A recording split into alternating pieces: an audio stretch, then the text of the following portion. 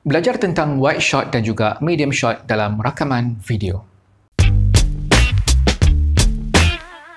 Dalam dunia fotografi, videografi dan juga rakaman filem, terdapat dua jenis rakaman asas iaitu Wideshot dan juga medium shot. Tapi pada hari ini untuk memudahkan anda, saya akan guna istilah rakaman jauh dan rakaman dekat. Dua je.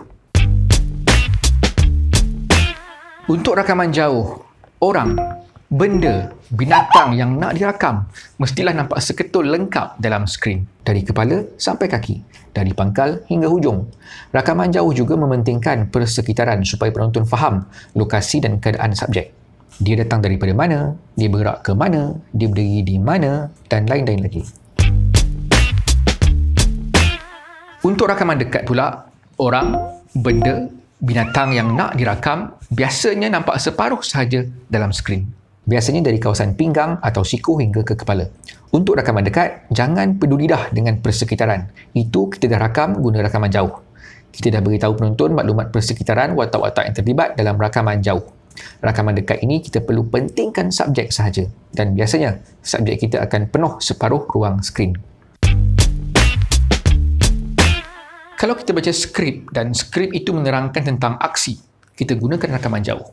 Tapi kena ingat, aksi ini bukan yang tumbuk-tumbuk, letup-letup, tembak-tembak. Aksi ini maksudnya perbuatan ataupun perlakuan. Contohnya macam ni.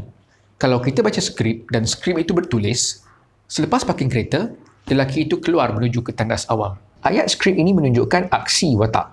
Maka lebih sesuai digambarkan seperti visual ini yang menggunakan rakaman jauh. Kalau rakaman dekat digunakan, penonton tak faham secara lengkap mesej visual yang ingin diberitahu. Dari mana watak itu keluar, ke mana dia pergi, tangan dia pegang apa dan lain-lain lagi. Jadi, rakaman jauh lebih sesuai digunakan untuk menunjukkan aksi perbuatan dan persekitaran. Untuk rakaman dekat pula, ianya lebih sesuai untuk merakamkan emosi, riak wajah ataupun objek-objek yang kecil yang tak sesuai untuk dirakamkan menggunakan rakaman jauh. Sebagai contoh, apabila kita ada skrip yang bertulis, muka lelaki itu berkerut menahan sakit perut. Jadi, kita perlu rakam secara rakaman dekat untuk tunjukkan emosi yang ditunjukkan melalui wajah pelakon. Rakaman jauh tak berapa sesuai sebab muka pelakon itu kecil, tak nampak jelas riak dan emosi dia. Atau, ayat dalam skrip mengatakan, seorang budak melihat duit shilling di tapak tangannya pun lebih sesuai gunakan rakaman dekat. Kalau guna rakaman jauh, penonton tak tahu dan tak nampak apa yang ada dekat tangan pelakon tu.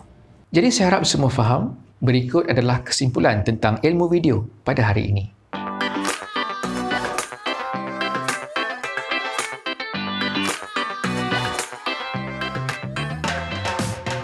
Setakat ini dulu video saya pada kali ini. Jangan lupa untuk like, share dan komen serta subscribe channel YouTube Doflix untuk anda tonton ilmu-ilmu penerbitan video di sana. Kalau anda berminat untuk mengadakan program seperti bengkel atau kelas video, boleh hubungi saya melalui email yang tertera. Sekian, terima kasih. Assalamualaikum.